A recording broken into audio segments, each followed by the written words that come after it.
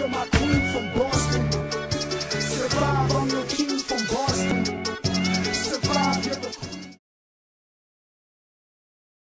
Yo, what's going on, everybody? It is Straight Outta Boston here, aka the King of Boston, and today we're back with episode 5 of the Jeff Samardzija Connected Career Mode. We're getting into the final weeks of Jeff Samardzija's regular season. I'm sorry this series hasn't been out in a while, but if you guys know my new upload schedule, I basically post this on Tuesdays and Saturdays, but over the weekend, I was finishing up the Reggie Bush series. I wanted to get that done because I had some extra time to edit down a few extra videos, which is why I wanted to get the Reggie Bush series out of the way. And I also was not able to post this yesterday because I just didn't really have time to do the commentary. I kind of edited it down. I edited it down over the weekend, and it's probably a mistake. I probably should try to commentate over the videos close to the time when I edit them. But anyway, we're commentating over this now, and this should be out tomorrow, which will be Wednesday. And then we'll be back to the regular schedule, and then Thursday will be Titans, Saturday will be Jeffs, Sunday will be Titans, Tuesday will be Jeffs, Thursday will be Titans, you know, etc., etc. And then we might switch that up eventually, especially when 2K comes out. We'll definitely be doing some sort of NBA 2K series. I don't know if it's going to be a My Player yet or a association. We'll have to see. But either way, we might also be switching up the connected careers around at that point. It really depends. I'll probably make a channel update of some sorts at that point. Probably have a vote between, like, you know, this and the Titans or something like that. We'll see. We'll really get there when we get there, so to say. So get into the gameplay here. You can see Jeff gets a nice juke move there. It's going to go down the right field, go down the right sideline, not right field, unless we're in the O.Co Coliseum. But I did watch that Raiders and Chargers game last night, and it's pretty funny seeing a baseball field, you know, kind of playing football and stuff. So I've always thought that's interesting, actually. And I think you used to be able to have that option in the old Maddens when you would create teams, you create a stadium, you could actually like have that. And I would always do that because I always thought it was kind of fun and interesting. But anyway, you can see there Tavares Jackson gets intercepted. It's going to be returned to the house by Patrick Peterson, who has made a living off of doing that in his rookie season, will probably likely do it in his sophomore season. And here, just a terrible underthrown ball by Tavares Jackson is going to get picked off again. I think, you know, a couple of these games, he ended up with like 4, 5, 6 interceptions. And I will blame some of them on the fact that I call for the ball a lot, but a lot of the time he just makes bad throws. So anyway, 27-24, and we end up winning this game. And you can see there, playing on all Madden as always, even though it's not that, well, I don't know. It's not that difficult. I did apply the sliders, though, at this point in the series, so it is actually a little bit more difficult, and the games are a little bit longer. They're a little bit more realistic, though. They're a lot closer, too. And that's probably contributing to why T-Jack had some extra interceptions, at least more than he used to in these couple games, because I believe at this point I applied these sliders. And I could be wrong. I'm not really sure. We'll have to see. I might not have applied them to the playoffs, but anyway, the next episode will be the playoffs. This is weeks 14 through 17 of Samardzija's rookie season, so the next episode is going to be the playoffs and the off-season. I'll fit the off-season in there depending on how far we go. I'm not really sure yet, but if, you know, we get knocked out in like the first 2 rounds, I'll probably just include the off-season video on that, which I've already recorded. I haven't recorded anything past that. I'm trying to hold off on getting too far ahead, but I'll record some over the weekend and, you know, get those for videos coming out, you know, in the following week. It's usually what I try to do, is just record on the weekends, and, you know, I like to edit when I'm watching a football game or something, so maybe I'll edit a bit on Sunday while I'm watching the Patriots, or if I'm not doing homework then. But anyway, school definitely always comes before YouTube, so gotta get that out of the way first. As you can see there, Samardzija picks up another catch, and this is a pretty uneventful game. We only got 5 catches for 85 yards in that, and but we end up winning 30-28 in beautiful, beautiful Ralph Wilson Stadium. As you can see there, nice parking lot around it. It's always the highlight of the fields. Anyway, so get into the next game here against the San Francisco 49ers, second to last game of the year. If you remember the first game against the 49ers, we went into their stadium and got our asses handed to us, partially thanks to Tavares Jackson, and you can see there, being good old T-Jack, I'm actually thinking about demanding a release after the season, because I got to the off-season, and what was it?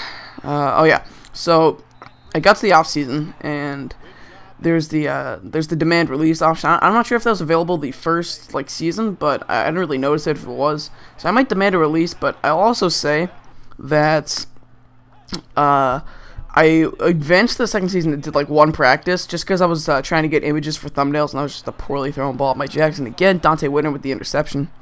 And I was looking at just, you know, practices, and I realized that Tavares Jackson wasn't the quarterback. Now, I didn't save it at that point, so I'm not sure if that will happen again. Matt Flynn was actually starting, and, you know, Matt Flynn's not that much better, but After having a really stellar rookie season that will wrap up in this episode, Samardzija progressed quite a bit, and he could definitely have that opportunity to start at a lot of other teams.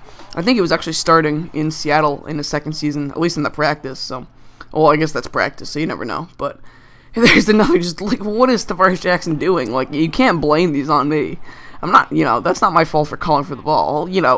For every 5 interceptions, I'd say 1 or 2 of them are my fault. But to be honest, like, he's just a really bad quarterback. I don't really know why the Bills traded for him, but anyway, if Tavares Jackson ever watches these videos, I'm gonna laugh because he's probably kick my ass. But anyway, we get the long touchdown here, and actually it was a pretty nice throw by Jackson, and get the nice long touchdown, cut the lead 19-14, 3:40 left in the third quarter, taking the slant route, getting hit pretty hard there, but pick up the catch, pick up the first down.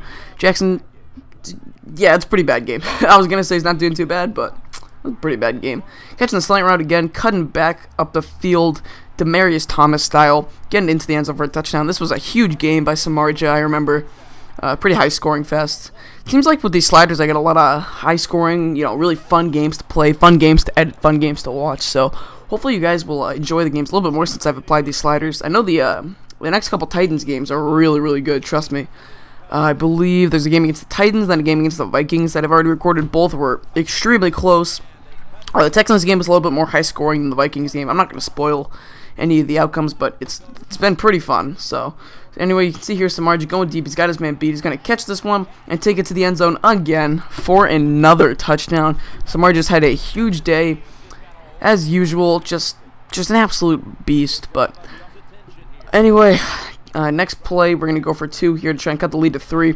We get it, make it 40-37, and here he's going to get the new NFL record for receiving yards in a day, 411, I believe that said it, that or 14. Here we're going on the slant route again, and I don't call these plays, I just click the game flow, and then sometimes if they run the ball in 3rd and 15, I'll audible, but I don't click these plays. They just, a lot of the time they're pretty easy routes to run, like slants or curls or something like that. So anyway, we end up getting the game-winning touchdown. We went 44-40, a really fun game to play. Can't remember if I live streamed that, but if I did, I imagine it was pretty fun to watch. Anyway, so we got one more game left in this episode. It's going to be against the St. Louis Rams, final game of the year in rainy Seattle, Washington. Don't they have a retractable roof? Like, really? I think they do. I'm not really sure. I don't know, actually. Could be wrong on that one. But they should if they don't. You know what? I don't think they do, actually, because I remember it snowed there one time. But I'm not really sure. I don't know if they do. Someone should let me know in the comments. Can't really remember. Probably look it up after this video anyway, after I finish this commentary. But anyway, we catch the touchdown there, tie the game up at 7. And the Rams actually put up a fight this game, and it's 10-7 here. We really, I don't know, our offense wasn't stellar and our defense wasn't stellar. It was kind of a combination of the Rams showing up and us kind of looking them over at this point. I mean, we were 11-4. We kind of locked up our playoff spot. I think if we won this game, we would have an opportunity to have a first-round bye. I'm not really sure on that, actually. But anyway, yeah, in fact, if we do win this game, we get a first-round bye. And I think if we lose, then we have to play the wild card. But I don't know, we were just kind of overlooking the Rams. And, they came out to play. You can see it's 10-7 still. Second quarter here. So I have applied my sliders at this point because it's on 11-minute quarters. So, but here, Samardzija makes the incredible catch. And, really nice catch by Samardzija, something that a lot of other wide receiving types don't have the opportunity to make, just because possession wide receivers have a little bit better catch ratings. I'm pretty sure a little bit better catch ratings, a little bit better kind of catch and traffic ratings. I think red zone targets probably have the highest catch and traffic. Can't really remember too many of the other ones, but I know speed. I think if I redid this and made it a little bit less realistic, I would make Samardzija a speed wide receiver, just because it's so easy to be a speed wide receiver. You can just blow by everybody, and especially if you do that little trick where if you audible, like 9 times out of 10 they will come up and press you. So you can audible to a deep route. If you're a speed wide receiver, you're gone. It's like really easy, and I can even do it with Jeff. At this point, I've got to speed up to like an 88. So I mean, I think it's 87 or 88 at this point. But anyway, a pretty bad throw there by Jackson. Just completely overthrew me, and Janoris Jenkins picks up the interception. Janoris Jenkins I'm not going to try and remember it, but I know he originally was recruited to Florida, and then had to transfer to a Division II school or something like that because of, I don't know, I'm sure he got kicked out the team or something. But anyway, running more slant routes here just because that's what they want to call, and they know it's working, so maybe maybe Madden was understanding that the slant routes were just working, and they kept calling them. And here we make the incredible catch in traffic, get absolutely destroyed, but still able to hang on. We're trying to get a touchdown here. 9.5 minutes left in the fourth, and Jeff Samardzija just picks up just what the Seahawks need. He's going to go all the way in the end zone for a touchdown, and the Titans are an extra point away from tying up this. Not the Titans. Wow, the Seahawks are an extra point away from tying this ball game up. And here's Samardzija coming over the middle, makes the catch again. At this point, it's 31-28. As you can see, we need a field goal to tie, touchdown to win. First round bye on the line. Minute 45 left.